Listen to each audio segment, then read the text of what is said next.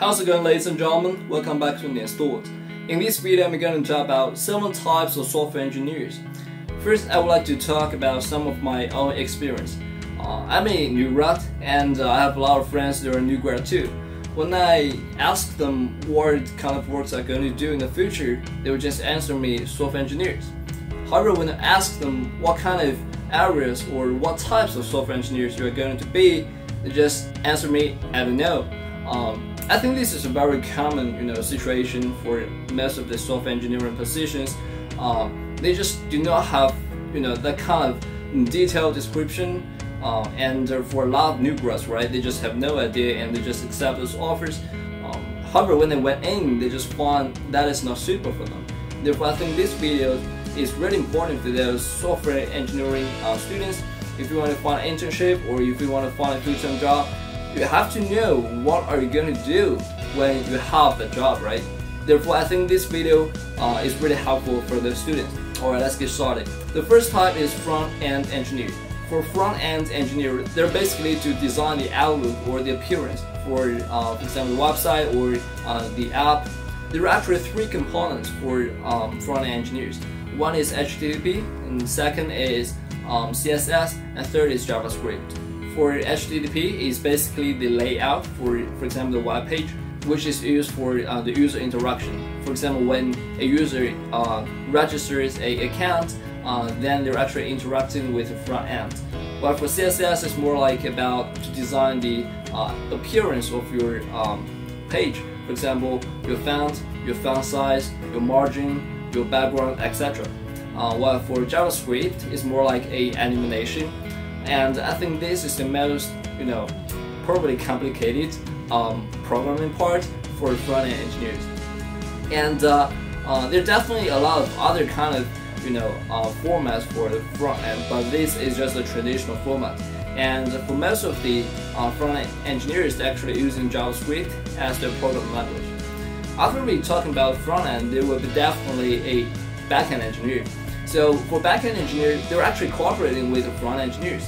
They were actually asking the front engineer, right? So these are the parameters or variables that I need in the backend. Therefore, they give this list to the front engineers, and front engineer, they will do their job.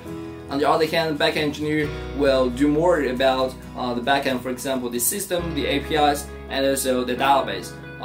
And therefore, for backend engineer, their work is usually more than the front engineers. So here is a story I heard about. So one of my seniors, he's working at a particular company as a front engineer, and he's very chill, relaxed. He can just back home after 5 p.m. However, for many of the backend engineers in his team will actually can't leave until 8, 9 or even 10 p.m.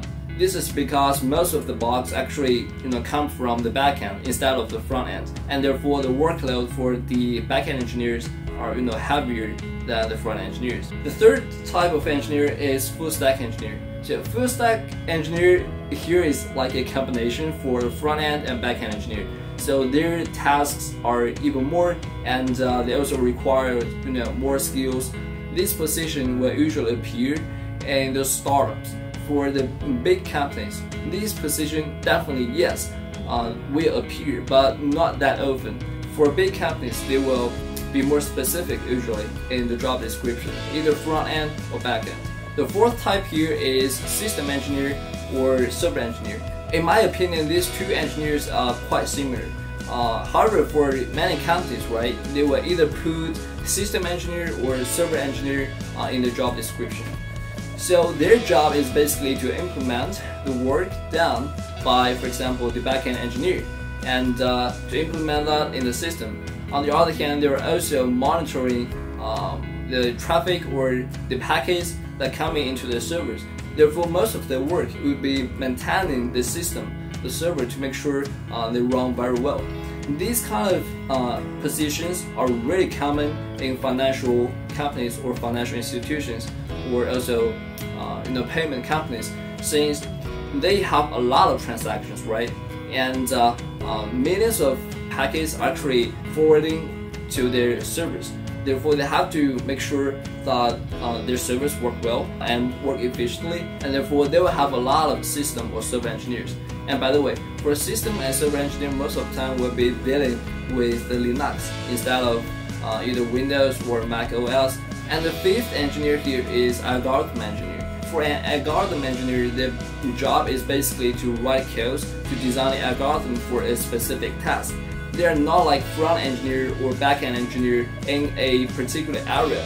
Instead, they are just developing those kind of algorithms, and they are not required to know the system or the infrastructure of a particular website, since their job is to design the algorithm and make it as efficient as possible. The sixth position here is testing or QA engineer. Well, this is actually a little bit low-level engineer, and in some companies, they are even not regarded as engineer. So they will first be a QA in a particular team, and once they get promoted, they will be the software engineer. Their job is basically to test those kind of either websites or games, and this is very common for those gaming companies, since once, for example, other engineers that created this game, right? They have to have these kind of engineers to test the games and to make sure the game has no bug, though it can never be achieved. Their jobs are quite important in teams, but the salary may not be that high compared to other kind of engineers. The last type of engineer I would like to mention here is machine learning or artificial intelligence engineer. This kind of engineer is quite hot in recent years, and there are a lot of companies that need to find these engineers. However, machine learning or AI engineer is really hard to find for most of the companies, since actually the schools are not focusing on these areas, no matter CS students or other major students. And here's the problem I found on most of the new grad students. Machine learning is a really hard topic. You not only need to know how to write codes, but also you need to know its fundamentals, the deeper infrastructure or ideology for example, neural network, right, or deep learning. However, for most of the students, probably they are a little bit eager. They want to show something. They want to prove themselves. They can write codes for machine learning models or artificial intelligence.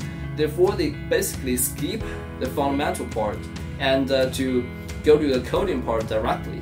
Therefore, during my internship, I talked with other students who are writing machine learning codes, since they're actually downloading these codes from others and just to do a little bit changes. However, when they encounter problems, they just can't solve themselves, since they just have no idea why this kind of problem would occur. And when I talk with them, I know they basically have no fundamentals for machine learning. And this is actually very common if you apply for these jobs. During the interviews, the interviewer can easily know whether you are experienced in machine learning or not. This can be easily told. Therefore, my suggestion for most of the students who wants to be a machine learning or artificial intelligence engineer is just to start with the most basic parts, then to make yourself better. And there is no doubt that machine learning or AI engineer's salary is definitely the highest in all these engineers. Personally, I got interviews for backend engineers, full stack engineers, system or server engineers, algorithm engineers, and also machine learning and artificial intelligence engineer. So I got a lot of interviews with different positions, and I think in the next video I'm going to talk more about my interview process and what are the basic questions I was asked during the interviews. Thank you very much for watching, and hope to see you in the next video.